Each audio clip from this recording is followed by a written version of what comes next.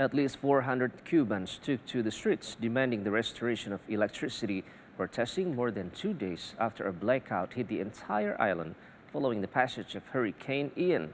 The two of the protesters were still in the streets late into the night, but the gatherings remained peaceful.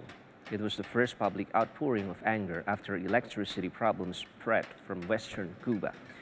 Ian hit Tuesday night and knocked out all of the island's power grid, leaving its 11 million people in the dark.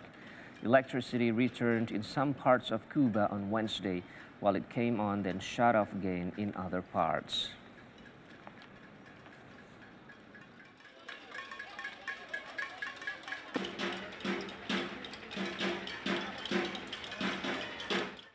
At least 9 people were reportedly injured in a strike in southern Ukrainian city of Mykolaiv in the early hours of Friday.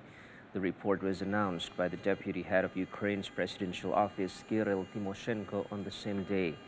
Tymoshenko reported that S-300 type rockets hit a 10-story apartment building, which destroyed its upper floors.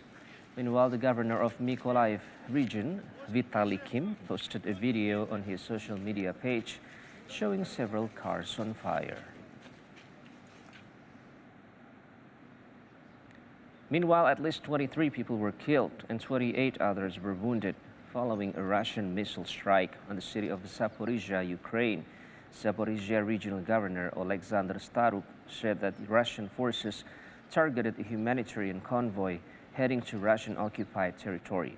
Meanwhile, deputy head of the Ukrainian president's office, Kirill Tymoshenko, explained that 4 of 16 S-300 missiles that Russia launched struck a car market as well as an area where civilians had gathered to head into Russian-occupied territory to pick up relatives.